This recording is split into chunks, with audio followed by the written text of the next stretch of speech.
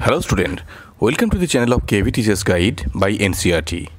Today in this video we are going to speak Workbook Marigold Class 4 English APC Arya Publishing Company.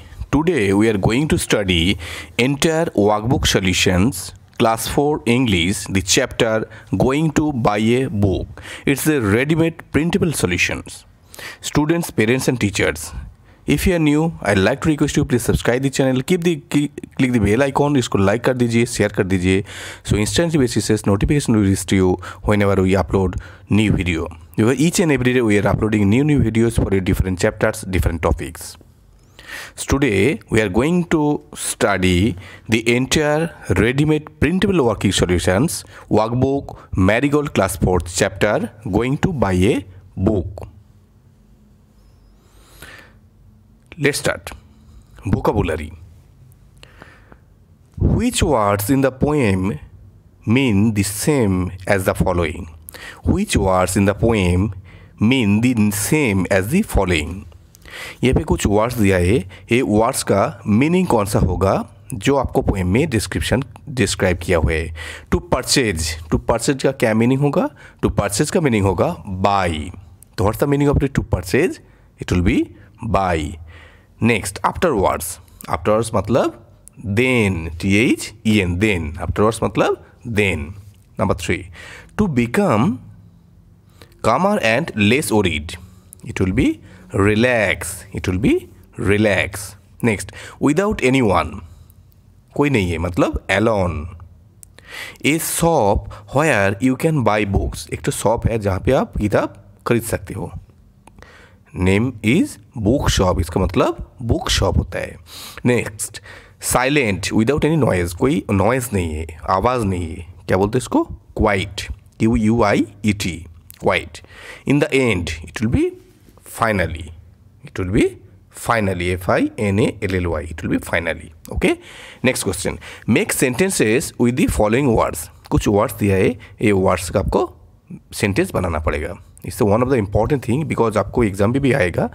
जैसे कि we are trying to give an example. Climbed, monkey climbed upon the tree. Monkey climbed upon the tree. आप दूसरा sentence भी बना सकते हो. ठीक है student. Okay. Next, money is not all in our life. Money is not all in our life. Next, smiled, everyone smiled at his jokes. Everyone smiled at his jokes. Next, stories. He loved to listen stories. STORIES. He loved to listen stories. ये भी हो सकता है. He likes to read moral stories. Okay. Next, encircle the words which have the correct spelling. यहाँ पे कुछ spelling दिया है, आपको encircle करना पड़ेगा जो करेक्ट होगा. फर्स्ट क्या दिया है? Decided, DECIDED, DICIDED, DECIDED. Decided correct spelling होगा. थर्ड, यहाँ पे जो आंसर किया ठीक नहीं है. ये थर्ड वाला जो होगा डिसाइडेड, DECIDED. ओके, ये करेक्ट होगा. ठीक है, ये पे रॉन्ग है. लास्ट में होगा DECIDED, decided. Okay. Then tomorrow, correct spelling कौन सा होगा बताओ?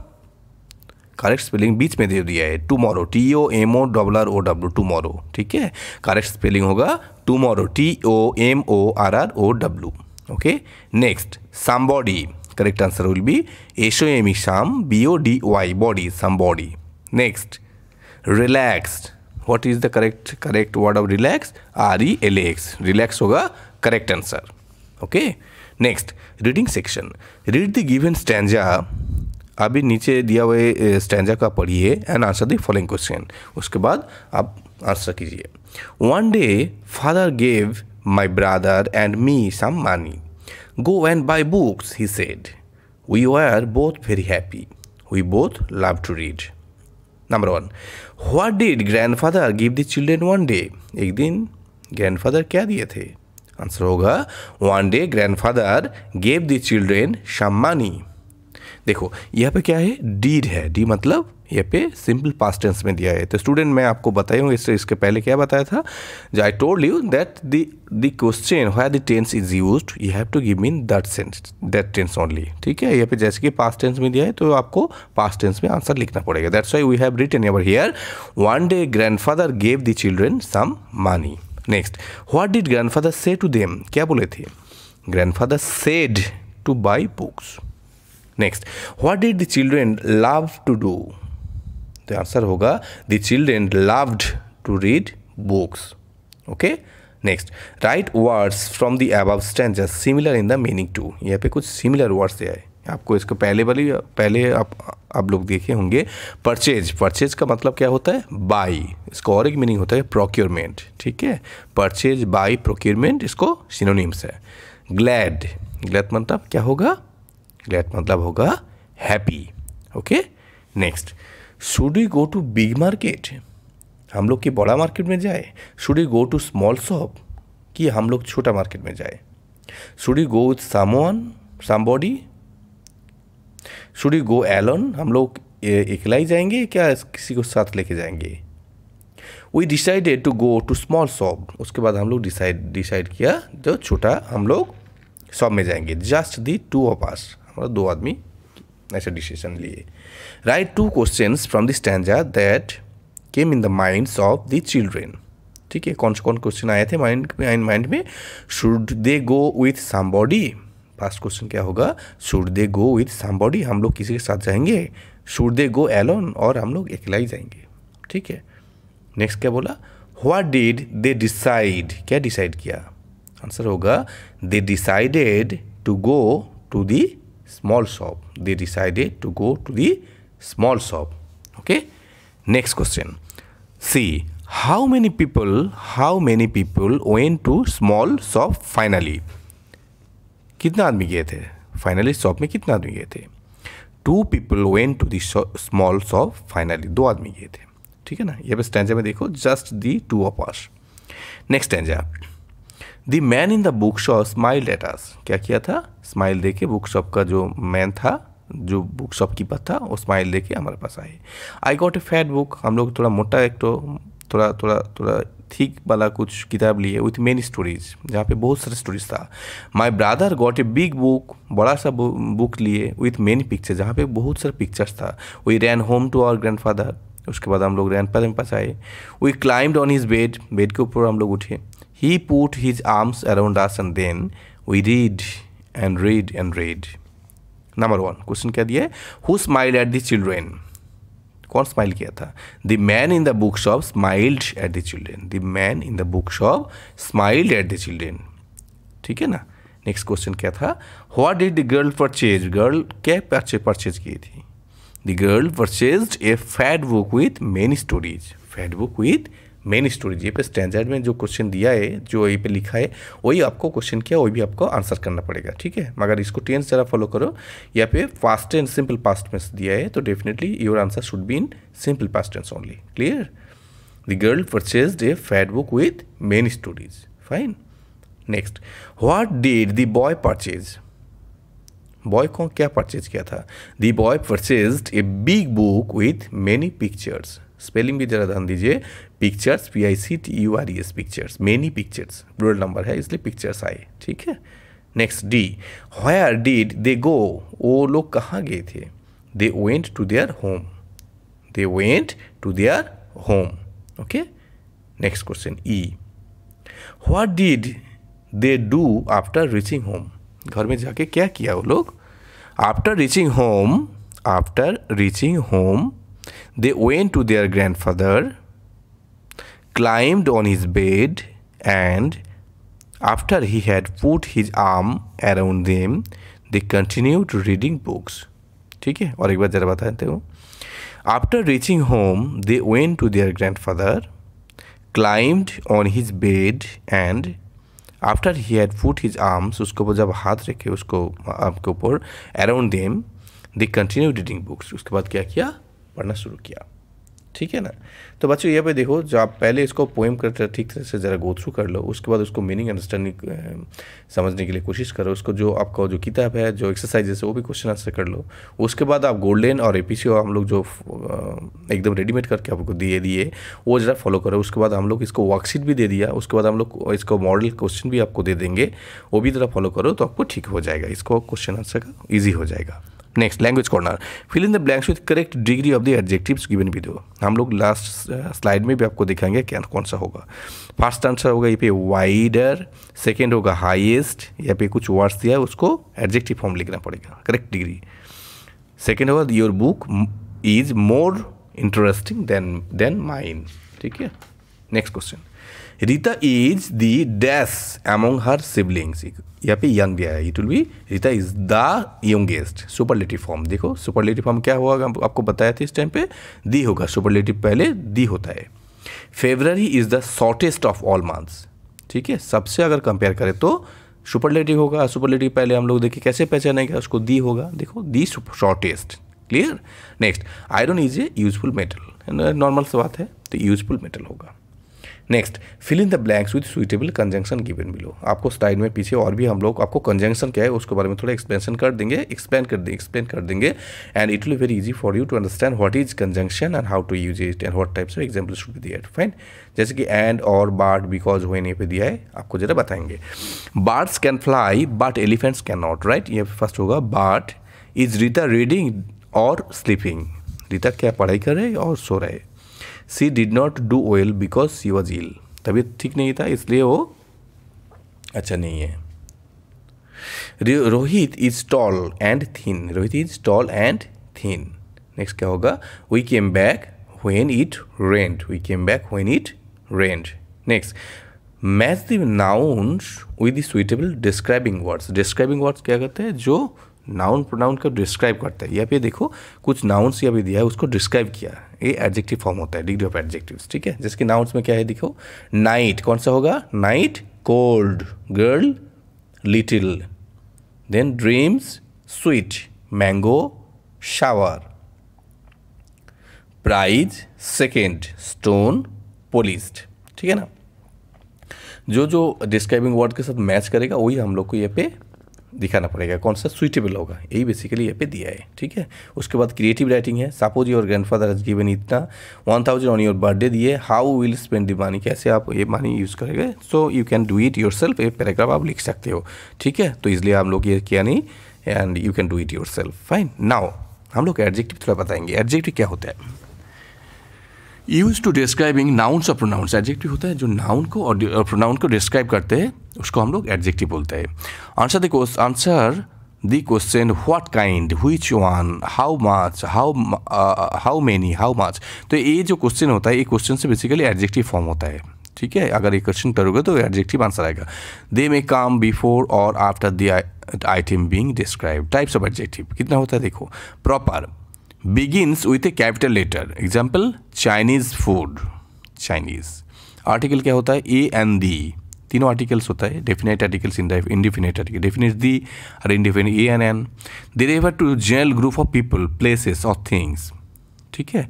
Then demonstrative adjective, demonstrative adjective कौन सा होता है, दिस, दैट, दिस, दोज, इसको हम लोग डेमोन्स्ट्रेटिव एडजेक्टिव बोलते हैं। दे रेफर टू नाउन और प्रोनाउन, एग्जाम्पल क्या है, दिस शूज और दोज बुक्स एट्सेट्रा, ठीक है ना। नाउ क्या है, demonstrative pronoun, same four words but are used along instead referring to something, जैसे कि दिस इज योर्स और those are mine, this is yours और दोज आर माइन, ऐसे करके एग्जाम्पल आपको ज़रा हम लोग एक्सप्लेन करने के लिए कोशिश करें। तो ये जो एडजेक्टिव है, एडजेक्टिव तो बेसिकली क्या है, बेसिकली इसको डिस्क्राइबिंग करते हैं, कि डिस्क्राइब किसको करता है, नाउन और प्रोनाउन को डिस्क्राइब करता है, दैट इज कॉल्ड एडजेक्टिव। तो आप पार्ट्स ऑफ स्पीच थोड़ा गो थ्रू कर लो घर में, इसको लैंग्वेज बेस्ड क्वेश्चन जो आएगा तो डेफिनेटली पार्ट्स ऑफ स्पीच से आपको क्वेश्चन आएगा ही। अभी आपको नियर अबाउट टर्म पीरियड चलेगा, जो एग्ज़ाम होगा, स्कूल का जो एग्ज़ाम होगा वो ठीक तरह से फॉलो कर लीजिए, बिकॉज वो एग्ज़ाम में मोटा मोटी आपको अप्रॉक्सीमेटली 30-40% क्वेश्चन तो कॉमन आ ही जाएगा फाइनल में, ठीक है। तो इसलिए आप प्रिपरेशन कर लो, तो स्टूडेंट ये थोड़ा अच्छा होगा आपको, ठीक है। ये जो आपका क्या बोलते हैं इसको, जो आर्ट्स पार्ट्स ऑफ स्पीच है वो ज़रा घर में गो थ्रू करके जाइएगा, तो ठीक है, तो वो क्वेश्चन आप क्लियरली आंसर कर पाओगे। नाउ अभी आपको कुछ एग्जाम्पल देंगे, try to understand how it is operating. Describing word कैसे होता है, जैसे कि large, big, colossal, enormous, गिगेंटिक, huge, massive, ये लार्ज स्केल में जो ये पे इंडिकेट करते हैं, ये भी डिस्क्राइबिंग वर्ड्स। स्मॉल जैसे कि little, minute, tiny, tiny, slight. Happy में कौन सा आता है, कॉन्टेंट, सेटिस्फाइड, ब्लिसफुल, जॉयफुल, ये सब एडजेक्टिव है, describing words. That is words which is describing, basically which describing something is called describing words, ठीक है। Glad, pleased.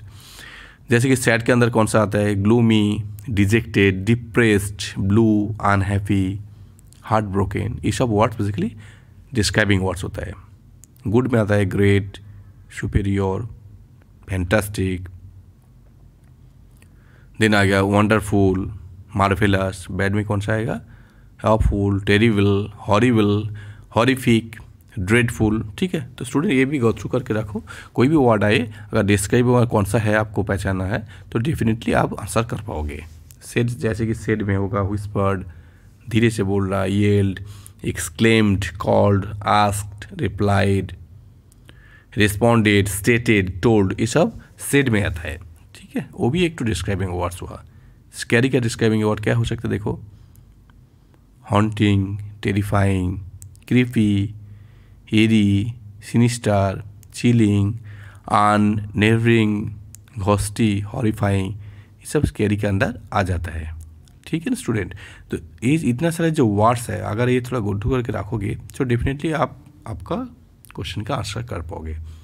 अगर आपका क्वेश्चन दिया हुआ है जी यहाँ पे आपको बताओ ये कौन सा वाला describing words, so you can give the answer, fine. उसके बाद क्या होगा, उसके बाद और एक तो व्हाट इज ए कंजंक्शन, आपको बताएंगे जे अभी कंजंक्शन क्या है। Conjunction is a part of speech that is use to correct to और more than to different words, phrases, clauses in a sentence. Conjunction क्या है, कंजंक्शन बेसिकली एक तो पार्ट्स ऑफ स्पीच होता है that is use to connect to, जो दो और उसको ज़्यादा डिफरेंट वर्ड्स है जो बेसिकली दो सेंटेंस के अंदर मीनिंगफुल होता है। जैसे कि देखो, Rambo and Charlie are good soldier, ये पे एंड से and basically is one conjunction. क्या किया, वो कोऑर्डिनेटिंग और कंजंक्शन, कोऑर्डिनेटिंग कंजंक्शन पे क्या है, एंड है। एंड अगर यहाँ पे हम लोग लगाया इसलिए दो चीज़ के लिए, दो आदमी के लिए एक तो रिलेशन यहाँ पे क्रिएट कर रहे हैं, ठीक है। Then Angela is good at singing but poor eight dance, ये पे बाट होगा कंजंक्शन, ठीक है। जब दो चीज़ के लिए एक कंजंक्ट करते हैं, ऐड करते हैं, कनेक्ट करते हैं, उसको बेसिकली कंजंक्शन कहलाता है, ठीक है।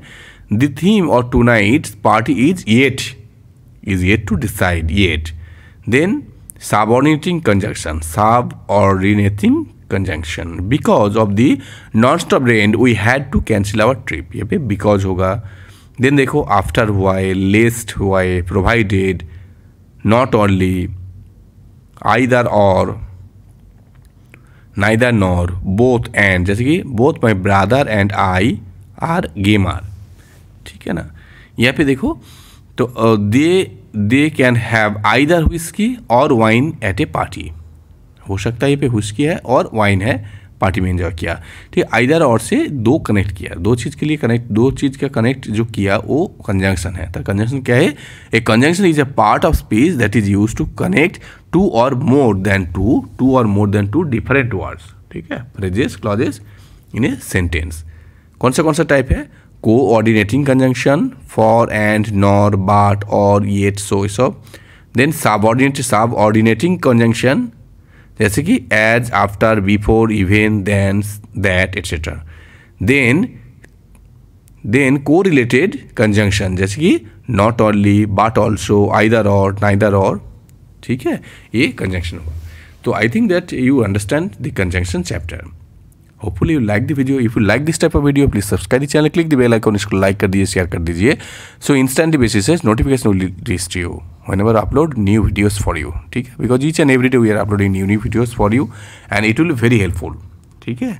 So if you are new, please do it, and as early as possible, just we are coming in the new video session with your new topic on new subject. Thanks for your watching. Thank you very much. Thank you.